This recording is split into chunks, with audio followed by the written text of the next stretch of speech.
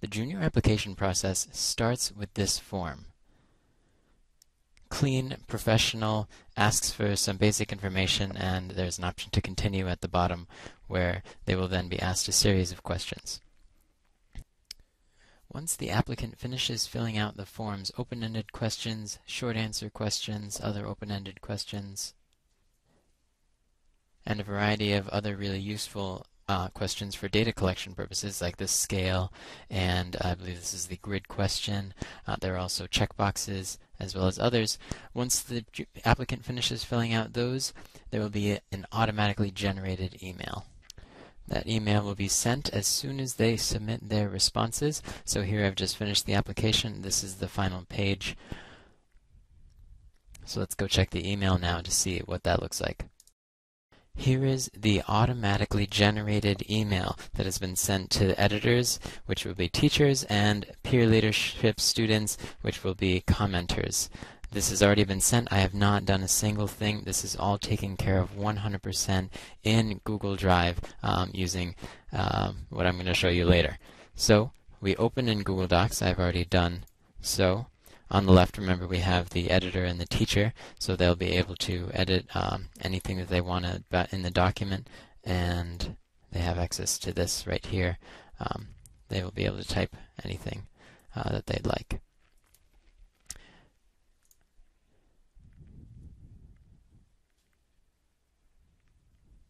But before I show you what the peer leadership student is going to be able to do, I want to show you just this form in itself, and this was automatically generated using the responses that I just filled out. Here you have a schedule, contact info. This is not set in stone. This can be set to however you feel is the best way to get the information across. I've just given some examples. Here you have a cell phone number. It's in a nice bulleted list. Again, I didn't have to do any of this work. It just is all taken care of, and it's going to be all tracked in this one folder right here that I just called Junior Docs, and every junior who submits an application is going to have their own little document created in exactly this form. So once you have all the applications, the peer leaders will be able to go over here and make comments on anything that they feel is relevant. So right here I can comment, I had track with him. And that shows up with my name. You can see it in green over here on the left from the teacher's view, when that'll also show up just to everyone. And if we scroll over a bit to the right, you'll see the comment that I made. And as a teacher or someone else, you'll be able to resolve or accept suggestion, resolve it, or delete it. And you can also just comment on general things. So if, for example, down here, a question, what interests you about peer leadership? I could, as a peer leader, just come over here, click comment, add a comment, and I could say, this is a great response. And I could comment, and that is available for anyone to come and comment on and have a discussion. This also works for scheduling purposes when you have to schedule a personal interview. Here you could say, oh, I go over here to the comment, and someone could say, I can do the interview for him. I'll accept responsibility. Something like that. And as you can see, this already cuts out a lot of time that's spent in class just sort of going over things, and this is just available to everyone. It's in one place. It's consolidated, concise, and again, highly configurable to meet the class's needs. I really think that this can benefit the class and improve efficiency so much, and there's just so much potential with this. And I'm really happy I spent a lot of time figuring out what will be the best system. Now I'm going to show you what it looks like when a teacher fills out the review.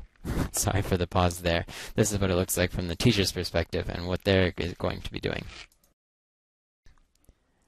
This application is for teachers, faculty applicant review form. I already have this set up for last year, or for this year rather, and what we're going to do is we're going to change this list right here. Which applicant are you submitting a review for? It did not take me 20 hours to paste in all of these names. All I had to do was just come right over here using this new add-on that lives in here called Doc Appender. We're going to select the Junior Docs folder that we created before. I've already selected it. We're going to click Next, and it's going to ask us to pick a question that determines which document it is going to append the response to this form. So what this add-on is doing is it's taking the teacher's review of the student, and it is going to paste it at the end of the Google Docs that was created when the junior submitted the application. I apologize if that's complicated. I'll show you. Right here, so this David Leach file, that lives in this folder. What I just told the Chrome add-on to do is to select this folder, and all the documents in it, take the titles and put them into this question. So now you see, and this question has David Leach, because that is the only document that is currently in this folder. So, done. Next. Here we select which questions we want to be appended to the document. We're going to want the timestamp. We're going to skip out on the username. That will be available, again, only to peer leadership teachers, not peer leadership students, just for anonymity's sake. And we're just going to check all of these questions.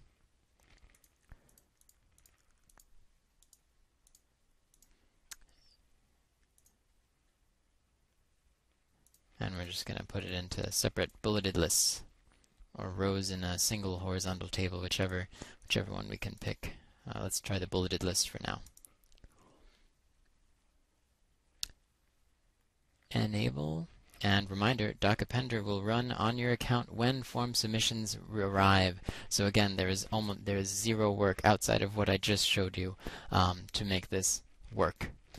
Now that we're ready to send it to the teachers, all we do is we come up here, top right, send form. We can just type in their emails, or just paste in if we have a list, whatever, it's just pasted in right there, and we can just click on send, and that will just send to all of them, and they can get to it at their convenience. Now we're just going to role play a teacher outside of peer leadership and what it looks like from their perspective. They are going to be getting an email that looks exactly like this, and it's going to have all the applicants here in this drop-down menu, so no typos, and they're going to be able to select it and go through and fill out this form. Again, I'd recommend that we just fill it out in the actual Google Forms, so that's what I'll do. Here it looks all nice and pretty, and also using it, filling it out in the actual Google Forms lets you do things like fill it out with your keyboard. So right here I can just whiz right through and fill this out using just arrow keys and tab. I put tips at the top, and here they'll just leave some open-ended questions. Just filling out anything that we want to for this David Leach character.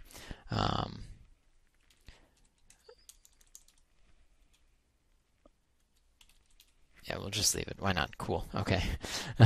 We'll submit, and then once we've submitted it, remember we're in the teacher role now, we'll see this page, and it'll give us the option to submit another response. And this is actually really useful because this is where teachers are going to select multiple applicants from this drop-down menu, anyone that they know, and they're just going to fill it out for each of them. They'll hit submit again, and that's what they'll do. That'll just be the process. And then what that's going to do, let's see if it already did it over here. It should. Yep, it's already done it. Look at that. I have not even paused the video. Doc Appender and its magic has taken the submission, drawn a horizontal line, and then just pasted it all right in here where we can look at it and view. And again, if we want to, as a peer leader, you'll be able to go in here in the suggestion mode, and you can say that this is, this is interesting.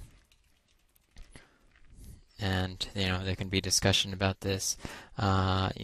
Anything is really possible in this, and it all makes it really easy because it's all just right there, and just enables, empowers really peer leaders and the teachers to make the best decisions.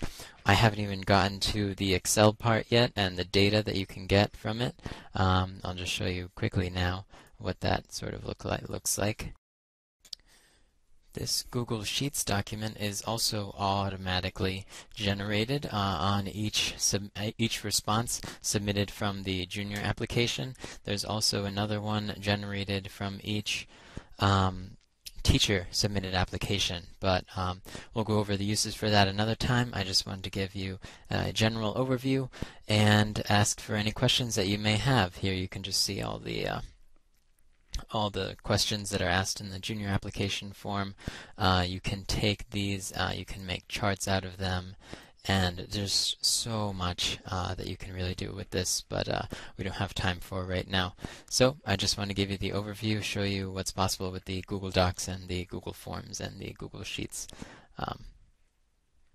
That's it. Yeah, that's it.